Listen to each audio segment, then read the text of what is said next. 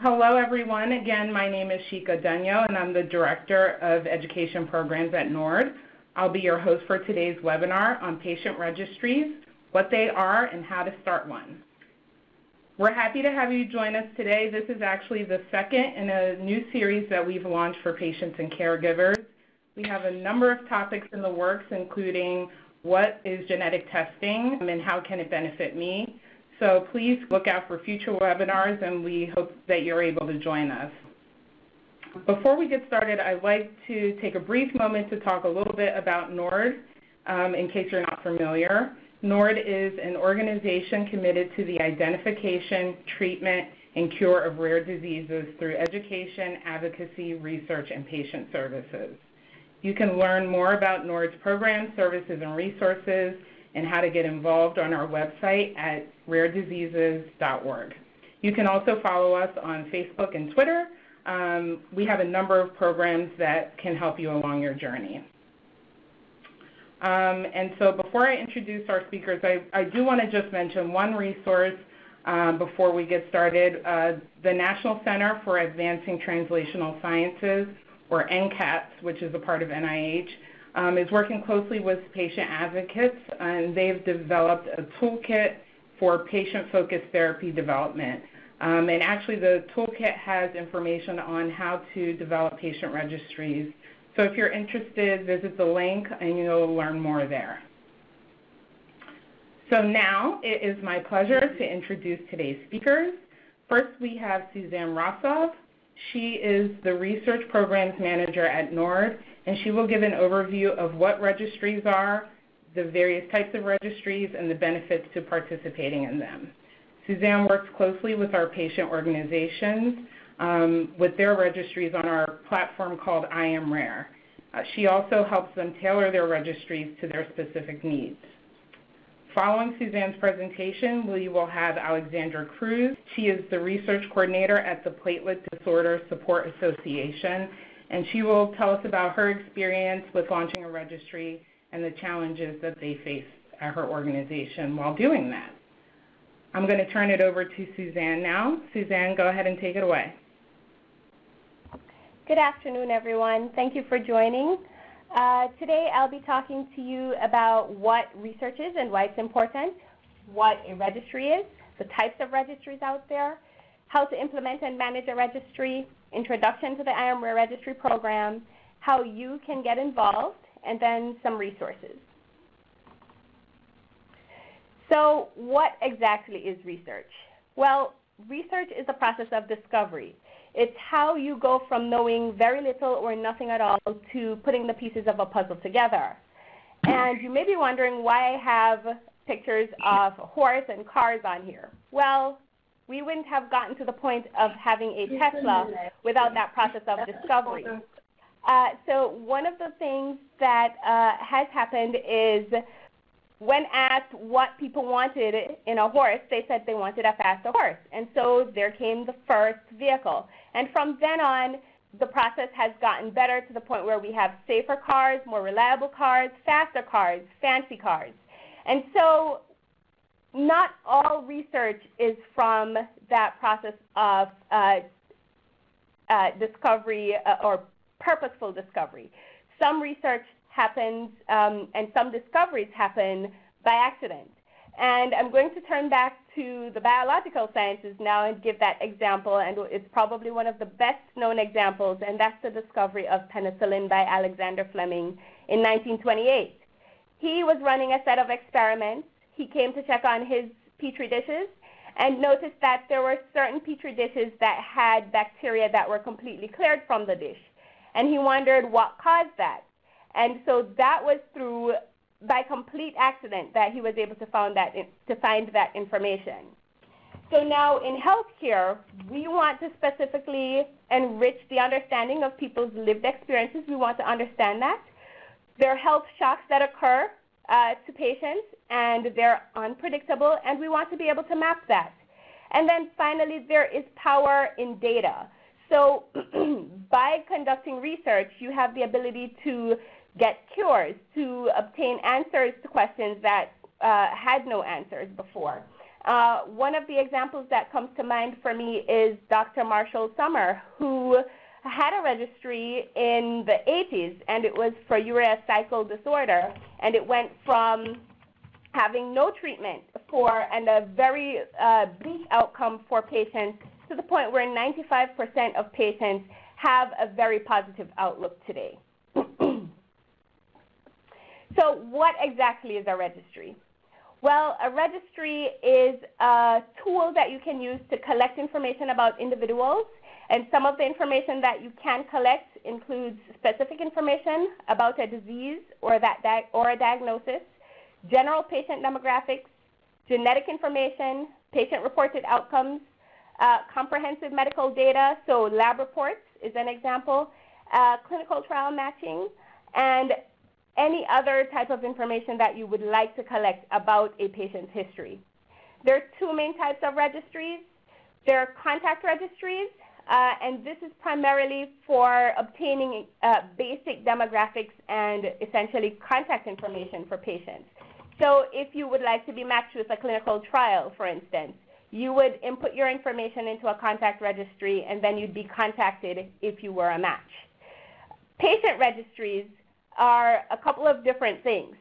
One can be a general survey information, but the more specific of those two types of patient registries are natural history studies. This is a special type of registry that collects longitudinal data, and I'll talk a little bit more about that in a couple of slides. Who can enter data? Well, anyone can. If you're a patient, if you're the caregiver for that patient, if you're a clinician, you're able to enter that data, or you can be a combination of these. So some registries only accept data from clinicians, others are patient-reported outcomes registries, and then other types of registries will allow for clinicians, patients, and caregivers to input data. So what is the current landscape for rare patients? In general, all patients will face some obstacle. Think about it for rare patients, that is magnified by 10 or more. So on average, it takes about 5 to 7 years for a diagnosis. Only 5% of rare diseases have any kind of treatment. There's extensive lifelong medical needs. The cost of care is incredibly high. There are few medical experts, and when we say few, it could be where that medical expert is not even in the country or the state that in which you reside. There's very little known about the rare diseases, and then there's very little research that's ongoing about this disease. And that I want to spend a little bit of time on because it's a double-edged sword.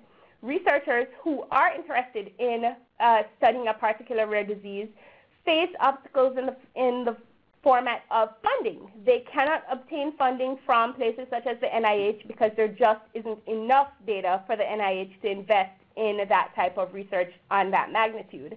And then for places where there are funds available for research, perhaps there aren't enough researchers who are interested in conducting that research. Social isolation is another big issue. Once you've received a diagnosis, where do you go? How do you find a community? How do you then partner with someone, whether it be clinician, whether it be other patients, or just the general public to understand what you're going through as a patient or a caregiver for someone with a rare disease? And then populations are small and they're scattered. So what exactly is the natural history of a disease? The natural history of a disease is when you're able to follow the progression of that disease from the pre-symptomatic all the way through when you've been diagnosed and then continuing on throughout that patient's lifetime. So why exactly is this natural history study data important? Well, first of all, you want to inform patient care and best practices. You want to be able to have enough information where when you go to a hospital or your primary care physician, even if they've never encountered that particular rare disease, there's a protocol in place. They know what to do. There's documentation that's available to allow for the best care to be provided to a rare patient. You want to assess patient and caregiver experiences and preferences, contribute to that disease's understanding, identify research priorities such as genetic, molecular, and physical basis for rare diseases. You want to estimate the number of affected patients and patients potentially available to participate in research, so patient cohorts. You want to evaluate the individual and global economic burden of the disease, inform drug development, and provide an avenue for biospecimen collection. So how do patients benefit? So what's in it for you as a patient if you participate? Well, first of all, you are empowered as the patient and a part of the patient community to participate in research. Again, remember, there is power in data. So you have the ability to participate regardless of where you're located, because natural history studies and many of these registries are online tools. So it doesn't matter where you are, you can still donate your data. You can choose which studies you'd like to participate in. You can do a natural history study, or you can do a contact registry. So maybe you don't want to provide any survey information, you just want to be contacted about clinical trials, then you have that ability as well. Participating in natural history studies educates patients, caregivers, researchers, and other stakeholders. So it begins to bring the community together. And it falls right into the next bullet point, which is it provides opportunities for researchers to collaborate on projects locally, internationally, and across disease states. So if there is something one particular researcher was looking at and another researcher became interested, maybe it's not a point of view that has ever been discussed or a research topic that has come to the mind of any particular researcher. So it opens up those doors, opportunities.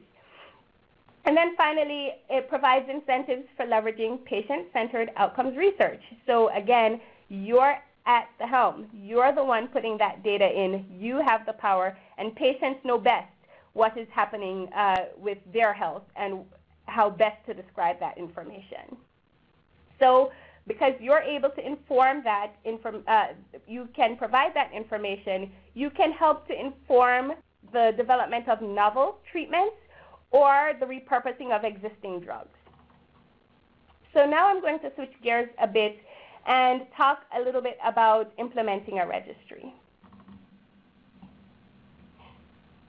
I cannot estimate this enough, and I can't overstate this enough. Plan ahead. Plan, plan, plan. Do your research. So does a registry already exist for the disease or the condition? Does that registry collect information that aligns with your goals?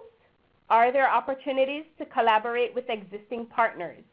And I've put two resources here. So if you want to see if there's already a registry, AHRQ, the Agency for Healthcare Research and Quality, they have a list of registries, as does the National Institutes of Health. You can search their repositories to see if there are any registries for a particular disease state. You want to create a study plan or design. So decide on the type of information that you want to collect, how you want to use that information, how long that study is going to last. You want to get help. So managing a registry is no simple task. There's a lot of planning involved, and you will need resources. So does a patient organization exist that is capable of managing this registry? Is there any kind of organizational support, such as monetary support, human resources, and the skill set? So not just anyone to be able to volunteer, but can they provide a particular set of skills to help manage that registry? An advisory board. Do you have medical experts in that disease field who you can call upon to provide some kind of guidance when planning your study and designing your study? Do you have someone who is willing to take on the responsibility of managing the overall study, so the project lead or the principal investigator? Someone who will manage the day-to-day runnings of that study, a registry coordinator. And then, of course, you want to be able to communicate with the disease population. You want to communicate with industry and clinicians. So marketing, lots of communication. And this is the last bullet under number 3, but it's incredibly important, sustainability and survivability. So what happens if management changes? If the PI no longer wants to be the PI, how do you keep this study going, and who will take on these responsibilities? So that's something you need to think about, especially for long-term studies. Assess the interest of the target audience to participate in research. So do you have the backing of the disease, the rare disease community, or that particular patient group? Consider the ethical conduct of your study. Patients' rights need to be accounted for, so you want to ensure that you enlist the help of an institutional review board, and they are responsible for ensuring that your study will be conducted in an ethical manner and patients' rights will be protected. And then once you've gone through all these steps, you want to select the provider that best aligns with your study goals. And the provider means that registry platform. Who will you choose to house your study? And this is just a graphic of the steps. So research, decide on the type of registry, assess the resources, gauge the community, design the study, choose the IRB, choose a platform, build a registry, and then finally launch. So I will now tell you a little bit about the IMRARE platform and some of the things that you would want to look for when selecting a registry platform. So the IMRARE platform, it's a research tool designed to capture the natural history of a disease. It's a patient-driven registry, and the information that's collected is used to describe the disease over time, identify genetic, demographic, environmental, and other variables associated with that disease, define a disease population, including a description of the full range of disease manifestations and subtypes. Now, once you've begun to look for a registry platform, you want to make sure that that platform is safe, it's protected, the data will be safe. You want to make sure that it's scalable and it's reliable. Who owns that platform? Is it managed by a third party or is it run in-house? Does it allow for any kind of analysis of your data? What type of support do you obtain from the registry provider? Is it 24/7 support, customer support? Do you need to make an appointment each time you would like to obtain some kind of support? Do you have guidance from the moment you'd like to implement your study all the way to the point of launching? So think about all of those things.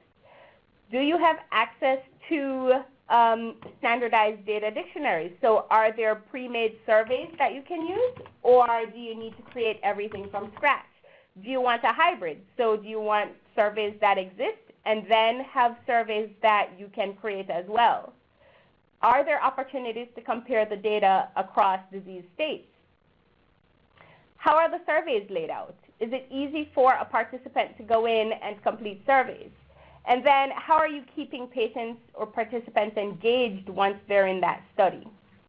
So customizable look and feel, you want to definitely grab the attention of your participants once they've landed on your registry page. So are you able to customize that page for your registry? Here's an example of what a survey could look like. You see here that the survey is customizable. So there are drop-downs, there are checkboxes, so select all that applies, or single response, or even a free text response. And then to keep participants engaged, they have access to the de-identified aggregate data. What does that even mean? It means that once a participant has completed a certain number of surveys, they're able to compare their responses to other participants without seeing any of their personal information. It's just the response to a question. This is just another representation of that. And then on the management side of the registry, how are you able to keep track of participants? Are you able to easily pull reports? How do you engage with participants if they have not completed surveys? Can you quickly and easily pull that information together to then re-engage with participants? And then finally, is there a place where you have available resources, Can you see user guides to help you if customer service is not available?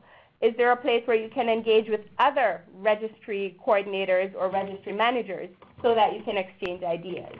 Those are some of the things you want to keep in mind as you select a registry platform. I wanted to end with this quote from ARC, and it states, experts agree that these registries are transforming patient, caregiver support, and advocacy groups into research organizations. They also provide patients and family members another way to become engaged in research beyond the role of advisor or informant to researcher-generated studies. And I really like that first question because most of the groups who come to us as clients, they are not research experts. They are volunteers. They're patients. They're caregivers of patients. And they recognize the importance of starting a registry. And by the time they've launched their registries and they have completely involved themselves, they become research experts, and their patient organizations become research organizations. Pharma and industry and clinicians are the ones who are now reaching out to these organizations for data because, again, there is power in the data. So how can you get involved? Well, at NORD, we have several opportunities. Through the education and advocacy departments, you as clinician or any other professional are able to, medical professional, are able to contribute rare disease reports. You can become a NORD member organization if you're a patient organization. Through policy at the state level, you're able to join the Rare Action Network. And then, of course, through research. Participate in research or start or join a patient registry. And if you'd like to learn more about that from NORD's research department, please email research@rarediseases.org. Here are some additional resources. So if you'd like to read more about registries, feel free to go to any one of these links. And this paper in particular talks a little bit about the Orphan Drug Act and the importance and the role NORD has played in the rare disease space over the past 35 years. This is a quick slide of some of the registries on the IAMRARE platform. And then, again, to learn more, please visit NORD's website or email research@rarediseases.org. Now it is my pleasure to introduce to you Alexandra Kruse. She is one of the, she's a representative from the Platelet Disorder Support Association, and she's one of the registries on the IAMRARE platform. She will be talking to you about her experience with managing a registry and what she's experienced from it so far. Alex? Thanks, Sue. Good afternoon, everyone. My name is Alexandra Kruse, and I am the research coordinator for the Platelet Disorder Support Association, or PDSA. We support patients with immune thrombocytopenia and other bleeding disorders through a variety of programs. And this year, we're actually excited to be celebrating our 20th anniversary. Historically, we've done a lot to educate ITP patients about their disease and treatment options, providing a connection to some of the top ITP experts in the world, and support groups for patients to connect with others living through the same disease. But it's not until recently that we have increased our efforts in advocacy and research. With the recent rise in patient-powered research, we knew that needed to change. In 2016, we are one of 19 rare disease organizations to begin collaboration with NORD on the IAMRARE Natural History Study Patient Registry platform. And we launched our ITP registry on Rare Disease Day, February 28th of last year. As Sue mentioned today, I'm going to speak a bit about our experience managing our own registry. So we joke a lot at PDSA about how immune thrombocytopenia is difficult to pronounce but more difficult to live with. ITP is an autoimmune bleeding disorder which affects platelets in your blood. It affects around 50,000 people in the United States, so it is considered a rare disease, further necessitating the need to understand and be able to characterize our disease population. ITP is different for everyone in the way that symptoms present and the severity of disease, which makes it difficult to manage treatment, and there's currently no cure. We are lucky that we have around 10 different treatments for ITP, but that variability in pathophysiology means not everyone will respond to a specific therapy, experience a lot of terrible side effects, and some treatments don't even work for some patients at all. Although registries and most big data sets examine populations as a whole, I want to make it very clear that data aggregate is only important because of the individual stories that patients contribute. This is my friend Ayla, who has had ITP since she was 3 years old. And this is Ayla by the numbers, or what she has gone through as a result of her ITP.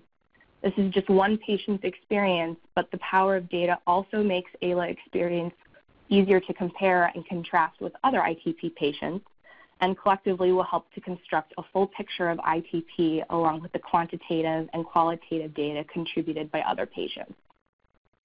So now that you know a little bit about ITP, I'm going to talk about what we considered prior to beginning our own registry and lessons that I'd urge you to consider before beginning your own. I want to stress that primarily it's important to identify why your disease community needs a registry and what data the registry should collect. Here are 3 broad topics to think about. First, what do you want to learn about your disease and what is the burden of disease?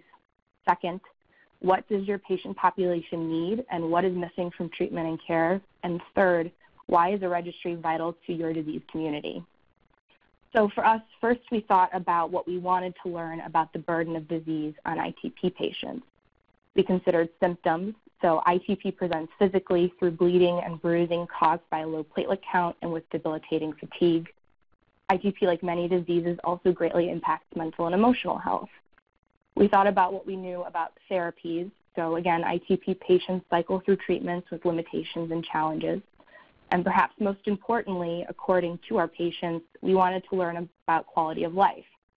ITP patients experience impaired emotional, functional, and reproductive health, work and social life, and often have feelings of anxiety, fear, depression, embarrassment, isolation, and inadequacy.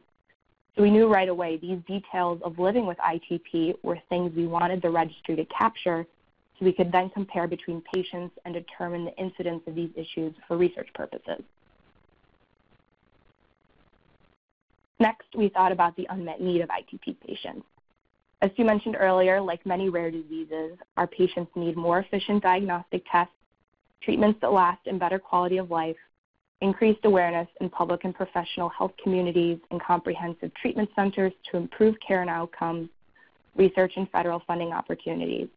And we hope that through patient experience data collected through the registry, we would then be able to provide diagnosticians information about the disease, inform treatments to lead to better quality of life, provide hard data on what it's like to live with ITP, and attempt to increase funding opportunities. Lastly, we thought about why a natural history study specifically would help ITP patients. Your registry can target whatever information you'd like, but generally they should establish baseline information, longitudinal disease progression, and identify patient-reported outcomes, characterize and describe the population as a whole, assist the community with the development of recommendations for standards of care, assist researchers studying the pathophysiology of disease and interventional outcomes, and support the design of clinical trials for new treatments. Once we established what we wanted to learn to help ITP patients and researchers most, we were ready to begin construction of our registry. Our registry has 5 surveys, which were constructed from common data elements in conjunction with NORD, but we were able to tailor each of our survey questions and potential responses so that they were ITP specific. Our first survey collects information on demographics, insurance, education, and employment. We next ask about medical and diagnostic data, so we examine diagnostic tests performed, doctor's visits, family history, and female reproduction if applicable. We then review treatments and symptoms and inquire about types of medications taken, the frequency and dosage of the therapies, diet, and past surgeries. And finally, we ask about quality of life, trying to construct a picture of enjoyment of life, fatigue, sleep, pain, social activities, and overall mental and physical health. Your registry can have as many surveys as you'd like or collect whatever information you think is important, but I think it's also crucial to, 1, only find out information that's important to your community, guiding your scope using the questions I suggested earlier, and 2, be considerate of your patient community's time. Most patients want to help in research, but most patients are also dealing with the additional time commitment and stress of their disease, and you don't want to create any survey fatigue. After constructing our database of questions, making sure that our staff are properly HIPAA and institutional review board certified to protect patients' privacy and ensure the ethics of our research and testing our registry platform, we began to do a lot of the marketing legwork for recruitment and retention. As you can see from the numbers on the slide, the ITP community got really excited about the registry as soon as it launched, and it's because we started getting patients and caregivers excited and informed about the registry months prior to official launch. We did a number of things to disseminate the purpose of our registry as well as promote enrollment within our publications. This is an article from our fall newsletter that goes out to ITP patients and caregivers. So again, even prior to launch, we wanted to start expressing the importance of the registry. We promoted on our official website. We leveraged social media channels. And this was unintentional, but a lot of our patients did work in recruiting others by talking about how excited they were about the registry and that they signed up. We also utilized our website and made sure that all aspects, benefits, and any potential concerns from patients about the registry are explained. We also provided step-by-step instructions on how to register to make the enrollment process as easy as possible. This is a flyer we'll be disseminating to our medical advisors and other hematologists who treat ITP, explaining the registry, why it's important, and what kind of impact the registry will have on ITP research. The intention is really bifold in that physicians will help recruit patients and will also want to utilize the de-identified data themselves to help advance research. We also have information about the importance of registries and any common questions directly on the registry platform. Now that it's been a year and a half since our launch, how has the registry been useful to our patient advocacy organization and to our patient community? We've been contacted by key medical leaders in ITP to collaborate on research studies that address some of the issues patients face utilizing the data, and we've partnered with industry so that they understand what's missing in the ITP treatment paradigm as they're developing therapies. We've shared some of the preliminary results of the registry with our patients. It is so important to make sure that patients not only understand the importance of the registry, but are assured that we are actually processing the data and want them to know what we've learned. Informed patients are in a better position to advocate for themselves in their journey toward better health. We released 2 patient-friendly visual summaries of a few of our surveys, are working on a paper to be published, and will also be presenting updated preliminary findings as a poster at our ITP patient conference in July. Additionally, last year we were lucky to have a meeting with the U.S. Food and Drug Administration, who helped to sponsor a portion of the IMR program and recognize the importance of patient experience data. They were so excited to learn about our registry and some of our key findings. And now I'd like to talk a little bit about what you can learn about your patient community from a registry through sharing some quick facts of what we have already learned so far from the ITP registry surveys. So 83% of our registry participants are from the United States and 7% are Canadian. The rest, of course, are from other countries. Our registry is only in English currently, but it does have an international reach. The median current age of participants is 35 years old, and the median age of diagnosis is 27 years. This does make sense, as those who enroll in the registry would tend to be younger just for technological reasons, but ITP doesn't really discriminate based on age. 63% of our patients were diagnosed with their ITP within a year, but it did take one of our patients 37 years to wait for his official diagnosis. ITP patients are typically on a treatment for around 4 years, with a third receiving steroids, although half of these patients currently don't receive treatment, as is reflected in the common watch and wait approach to ITP treatment, dependent on stability of the patient and severity of their disease. Patients visit their physicians on average 5 times per year, and almost half had visited their doctor more than 10 times per year. As I mentioned earlier, there's no explicit diagnostic test, so ITP is a diagnosis of exclusion. Most patients have on average 4 tests before they are officially diagnosed, and 2/3 of patients are tested for other bleeding or immunological disorders prior to receiving their official diagnosis. As with many diseases, ITP has an impact on the mental health of a patient in addition to physical manifestations. Almost half feel emotionally impacted, 88% feel fatigued, 89% have experienced depression, and over half had felt anxious as a result of their disease. This is really just a snapshot of what you can learn from registries, which is only going to help address the unmet needs of your patient population through collection of patient experience data. And while the results of our registry have been exciting and eye-opening thus far, getting to this point was, of course, not without its challenges. So we considered safety and privacy issues.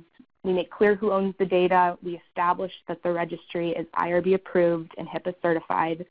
The platform is a completely encrypted database thanks to NORD, and the registry is patient consented. So your data is not going to show up in the registry unless you agree for it to be, and we will never share any identifying information about patients. We also thought some patients might not have enough time or energy to complete surveys. We tried to be considerate of their time and also express the importance of the registry in all of our marketing messaging. We'll also be rolling out an incentive program in a few months to be able to compensate patients for their time and encourage completion of all the surveys to ensure robustness of our data. We have run into some technical difficulties, which of course is to be expected. So we really try to ensure that our staff is accessible to answer any technical questions, and we work closely with NORD's IT department on any issues. And a last thing that you want to consider, I think, before starting your registry and while you're managing one is how are you going to involve patients? Will they be equal partners in research? Will they comprise a patient review panel? Will they help you to recruit, retain, or disseminate findings? And this is kind of a trick question because the answer is they should have the opportunity to do all of the above, and it's really important for them to be active participants in research. And to close out, I'd like to share some general takeaways from our experience. So if you want to start your own registry, make sure you ask the right questions. How does the data collected provide an overview of your patient population? Have a plan as to recommended with marketing, with recruitment, with retention. What are you going to do with the data once collected, and why is it important?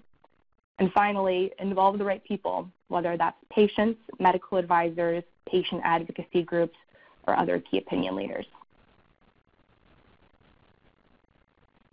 So I just wanted to take a second and say that PDSA is so grateful to NORD for having the opportunity to begin our natural history study patient registry because we know that our registry will lead to better treatments, better understanding of the disease, and potentially a cure. We look forward in the future to future collaboration with medical advisors, patients, and industry to accomplish our goal of addressing the unmet needs of ITP patients. Thank you. Thank you, Alexandra, and thank you, Sue, for your really informative presentations. We have collected quite a number of questions during the webinar. We've also collected a number of them before the webinar. So we will try and answer as many as possible. I'm sorry if we're unable to get to your question. If for whatever reason we can't, please feel free to email us at education@rarediseases.org. I think we're going to try and answer them sort of, because many of them are related, so we're going to try and answer as many of them, and hopefully we're addressing most people's questions.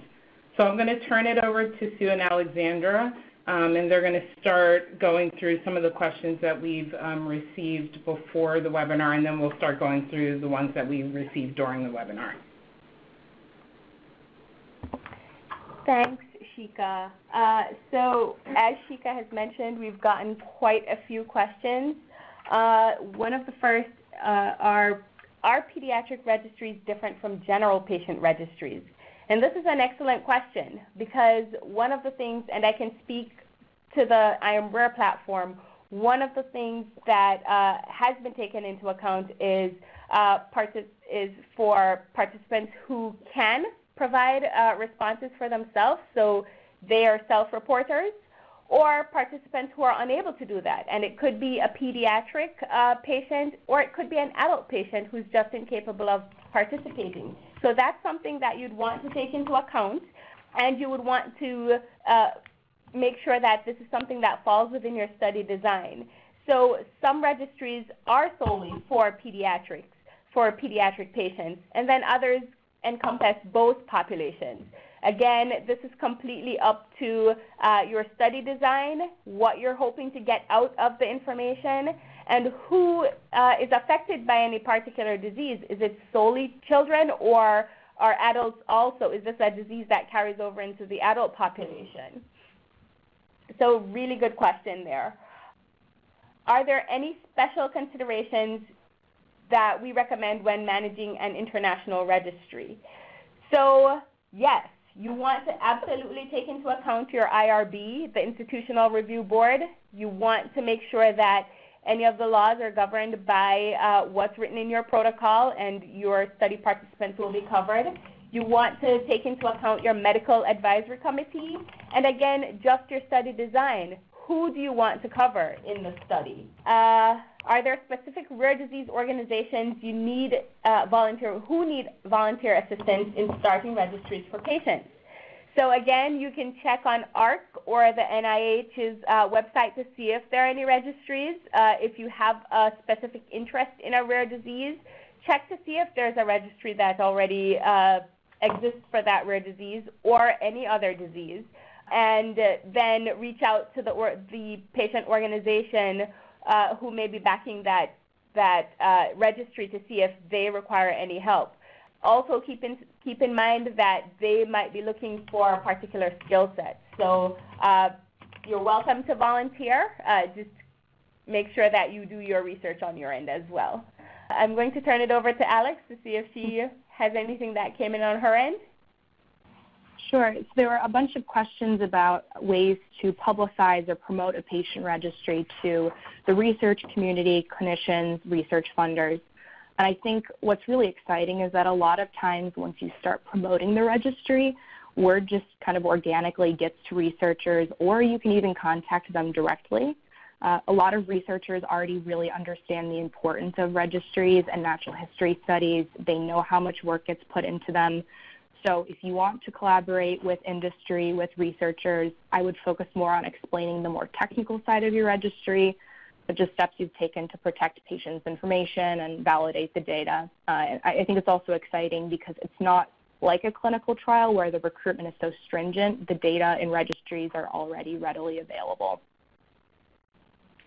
There was a question about ideas for telling the story to patient families in a way that they will choose to participate, if not for their child, but for future generations as well.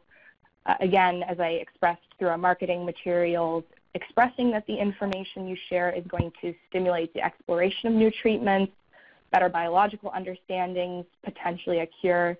I think also sharing findings is also useful, so being able to communicate those who would be interested in enrolling, as well as trying to keep your retention numbers up, just expressing here's what we're finding so far. And the more people who are able to enroll and are able to complete their surveys, that just means that the data is more robust and it's more valid for once research is done on the registry data. There was a question about what special qualities and qualifications are needed before one can start a registry. I think first there needs to be an interest in research and a background, whether that's a medical advisor or a patient advocate or a patient in the disease. So if you have some kind of connection, I think it's always better. But if you're going to be managing the registry specifically, you have to be certified by the Institutional Review Board for Research Ethics and pass health information privacy training. Additional certifications I don't think are completely necessary, and neither is an MD or a PhD, but it's always, always helpful, especially if you can get some kind of help or advising from somebody with an advanced science degree or a background in research. And additionally, this is a really good opportunity to collaborate with any medical advisors if your organization has any, or to be able to reach out to some key opinion leaders in your field. So a really great question just came in, and it's, with many rare diseases come comorbidities that are of themselves rare diseases. How are those variables taken into effect on a patient registry? Again, this comes back to your study design. What type of information are you looking to capture? How will you design your surveys to collect this information? Are you going to be collecting lab reports? Are you going to be following up in any other means? So all of this information can be captured in that natural history study or patient registry, just completely depending upon how you design your study, which is why we keep saying plan, plan, plan. Know exactly what you want to get out of that registry before you dive in. Another question, who owns the data? So I can speak for this platform, the IAMRARE platform. Each patient organization or organization that has a registry on the IAMRARE platform owns their data. Once you have, we've built your registry and handed it over to you, that data is yours. And so then this is another reason why your scientific advisory board or your medical advisory committee is very important, because how you disseminate that data will need to be carefully constructed so that, again, you are protecting your patients' rights, those people who have taken the time to donate the data, making sure that their rights are never violated.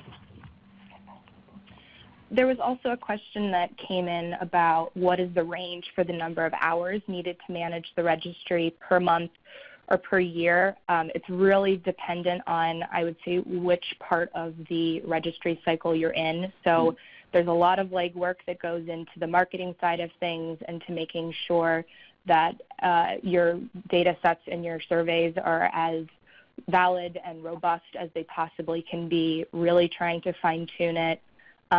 My organization has a full-time staff of 5 people, and I am the only one who is overseeing the registry completely.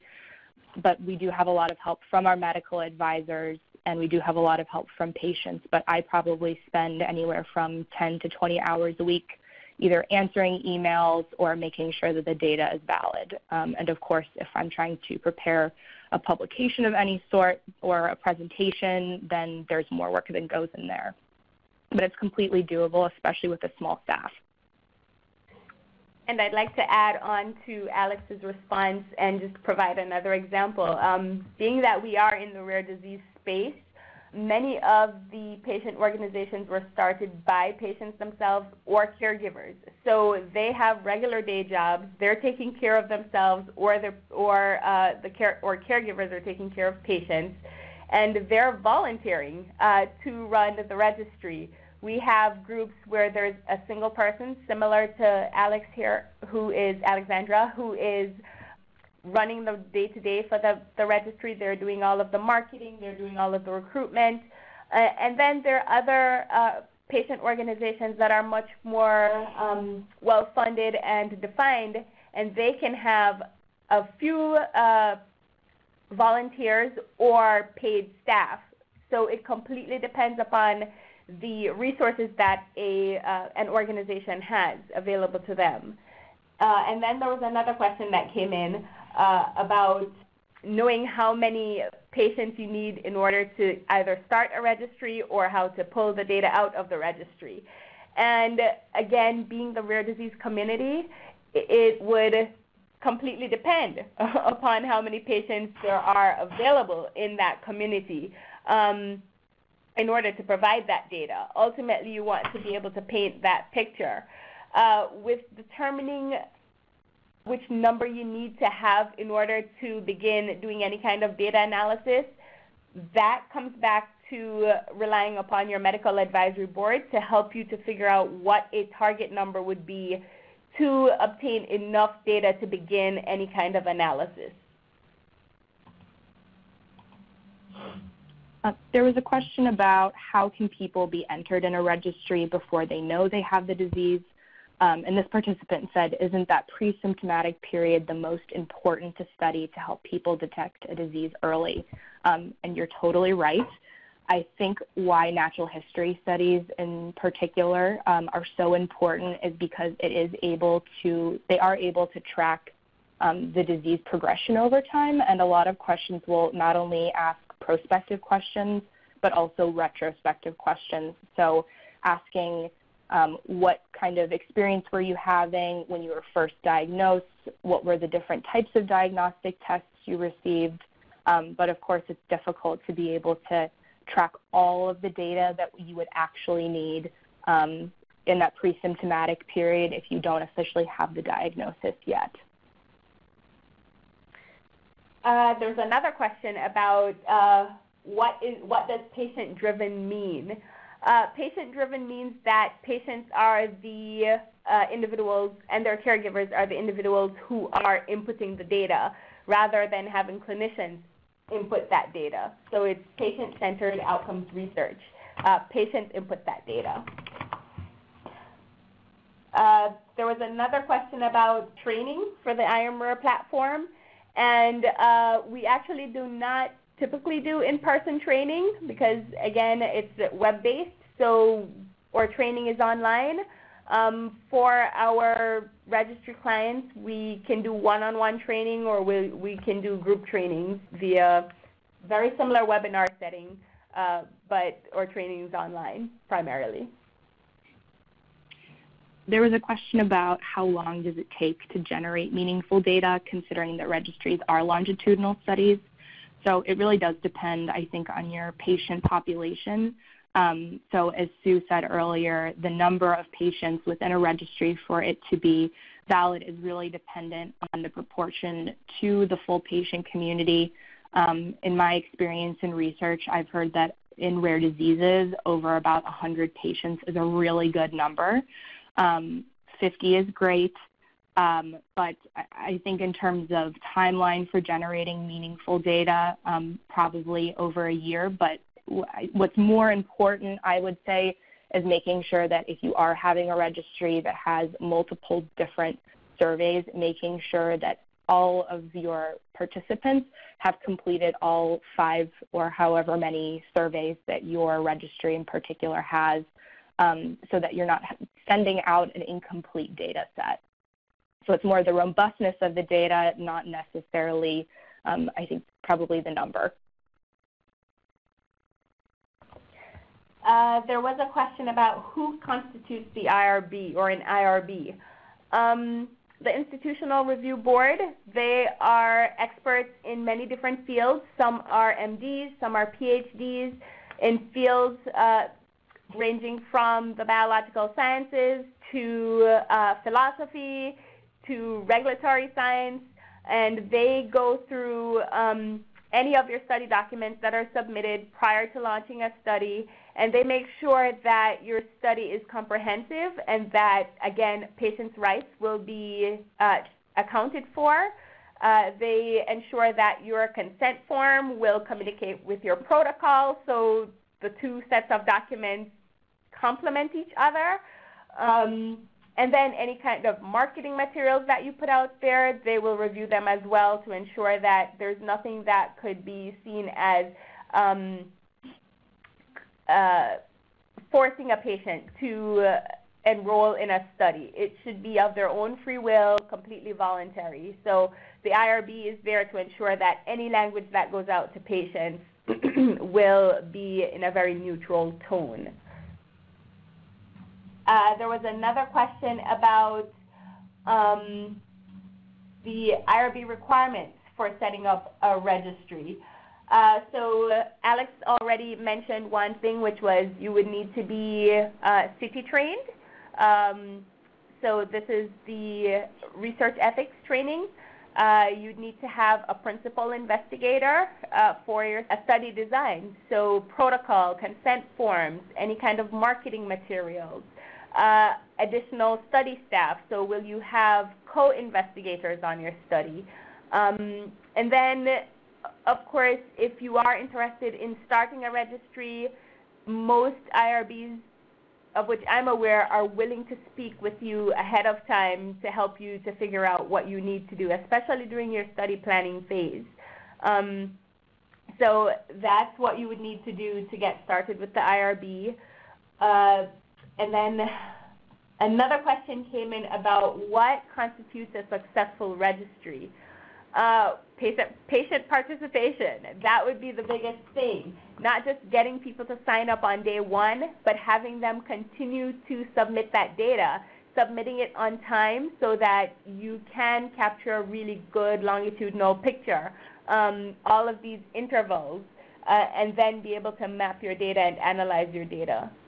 So having that continued participation and engagement from patients.